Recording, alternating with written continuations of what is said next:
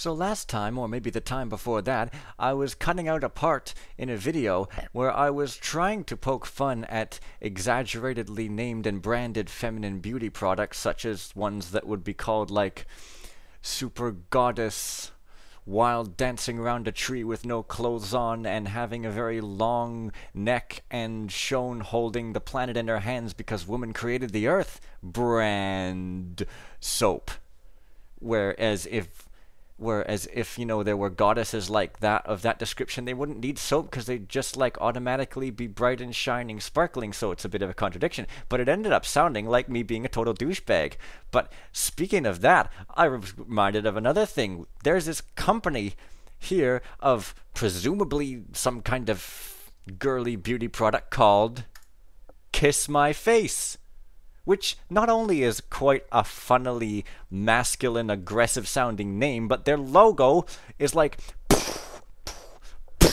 it sounds just like kiss my ass, only face is actually even more plosive, so it sounds actually even more aggressive.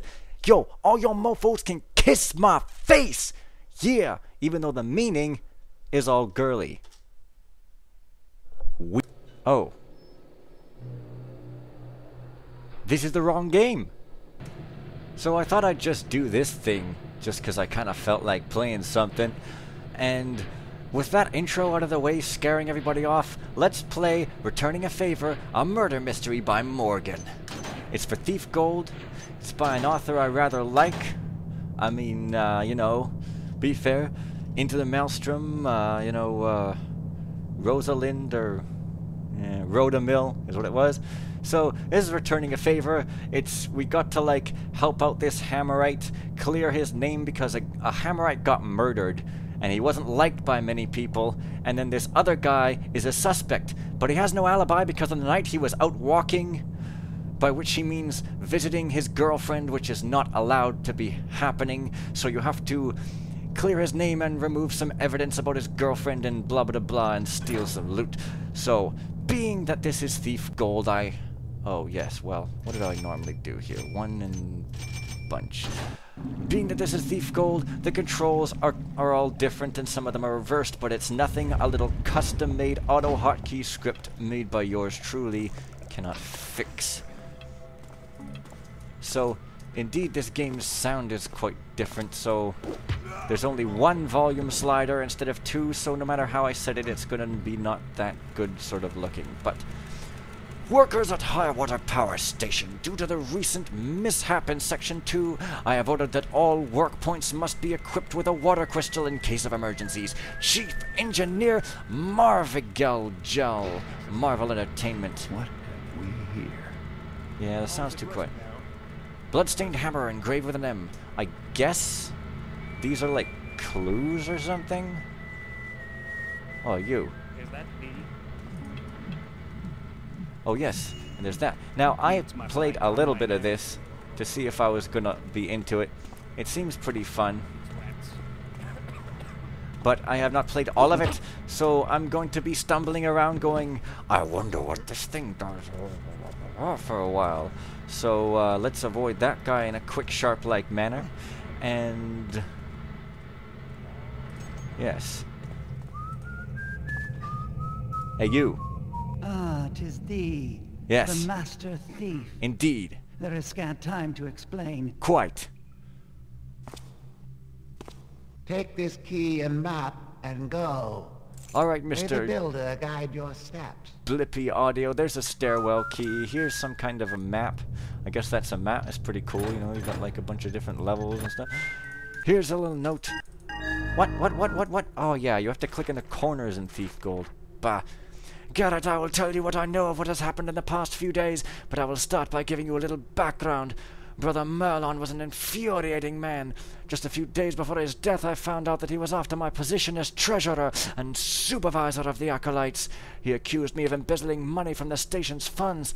An outright lie, just like that. I have been second in command here at the station for several years, and Master Forger Canthus trusts me. Canthus has given me the benefit of the doubt, but I'm sure that the investigator will think it's a motive once he finds out about this. As for the murder itself, I cannot say much. I understand Merlon was hit on the head and then fell over the balcony in the library. I myself did not see anything suspicious when I returned that night. Speaking of that, I need you to do me another favor. I have left some letters sent to me by Giselle. They're hidden in a secret compartment in my room. The investigator, Brother Naticus, might find them if he searches the room. Take those letters and destroy them. The switch for the compartment is located near the windows.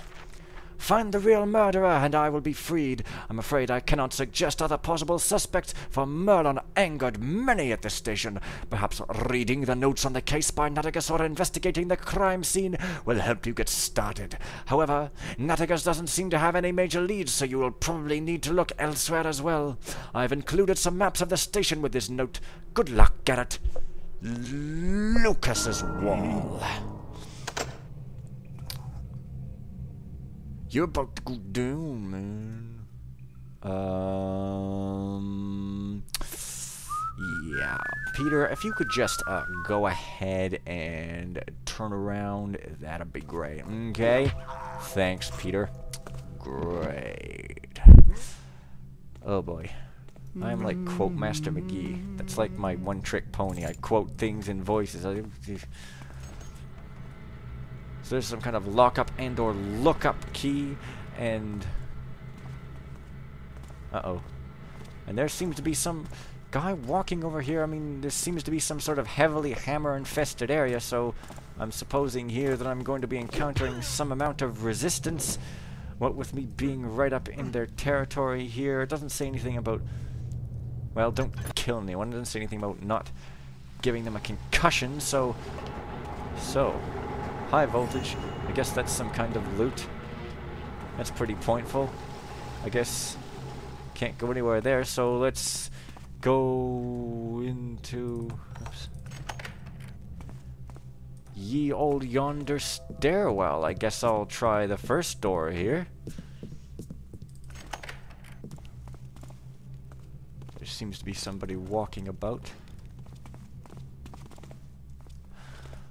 I believe it's some kind of like novice-looking guy who has the voice of a not novice, as if I recall right. Let's see here. Acolytes on kitchen duty. The cold storage is not to be used until permission is given by the Master Forger, as it is temporarily holding the body of Brother Merlon. Until then, you must make do with what supplies are on the shelves in the rest of the storeroom. Brother Lukas, a freezer holding a body temporarily? Hello? That's gonna spoil all the food? Like, who would want to ever put anything back in there without, even with a thorough cleaning? Your image will be ruined.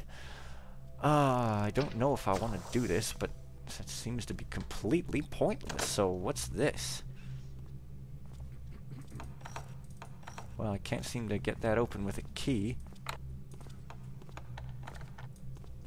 But there seems to be a guy walking around, so I think I'm going to pay him a nice visit to the back of the head, all Bobo style, I guess, somehow. What are you? Much funnier getting knocked out sounds in this Thief 1 than Thief 2 for some reason. There's that guy who goes like and stuff. That's pretty good. I like guys who go like and vomit up stuff. What? Oh yes. Seems it's slippery or something. Well, there's his body. With you. Well, you can't take it. What did he say?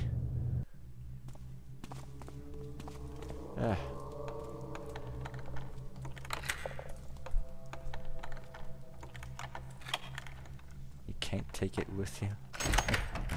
The best things in life are coming shortly. You know you can't take it with you. But I can. Ah. Merlin's brutally murdered body. I like it. Sack. Alright. Potato sack man. Whoa, no. No lights. You freaking jerk. I'll put your body in the freezer. You freaking jerk. Tons of freaking jerks around here. Holy crap. What the freaking jerking hell? In you go, friend. In you go. Have a nice little pile up there. And have a nice little pile up there. Am I missing any loot? I don't really know. I don't really know where it is. But I seem to recall. Oh, yes. Chandelier duty isn't as bad as you think, David. It's just your fear of heights. Yes, I have to get up before everyone else and crawl around those narrow ledges, but there are things that make up for it. The attic is nice and quiet. It's a welcome change to not have to listen to anyone snoring. In the mornings when I'm tending the chandelier in the atrium, I can hear birds sing in the garden through the window. I often tarry there and listen. I can hear them as clear as if I was in the garden myself. Anyway, I have to go light up those chandeliers now. See you later, Gerald.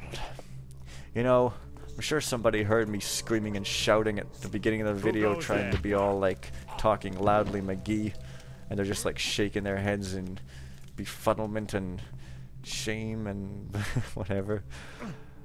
But that's when you bust out the hyper skill blanket, but never mind that. There seems to be some sort of butcher's knife. That was clearly the murder weapon. I think I've solved the case. Let's go to court and say, objection!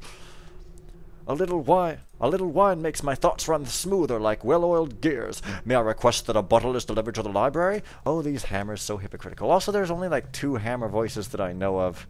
So, yeah, just doing them a whole bunch over and over and over without any regard for anyone or their puppy dogs.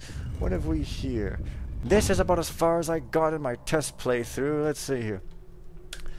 I don't know how you can stand those rafters, Gerald. Heights make me dizzy, and you have to get up an hour earlier than everyone else. Why didn't you ask for kitchen duty like me? We get all the leftovers. David. Not a hammer voice at all, but who cares? There's some kind of knife. That was the murder weapon. Now I understand. That was what they used to tape his mouth shut so he couldn't scream, you know. Hammerite Compendium of Precepts, Regimens, and Rules of Conduct, Volume 2. Gahan the thief did cry, False, Master, release me for serpent, and shed good all my days. Then missed the master strike the thief's hand from him with a blade, no period. And the master said, go now and do good, no comma, for the repentance has been paid. I have no idea what this is. It looks like it could be a puzzle or something. I've tried to, like, figure out what letters should go here, but they don't even make any sense put together, so I have no idea. That was Garrett saying, So maybe I'll find some other clues later or something, but I guess I'll just stop it here, so hopefully I don't sound like an ass. Or if I do, then you'll at least be amused, because asses are funny, right? Alright, bye.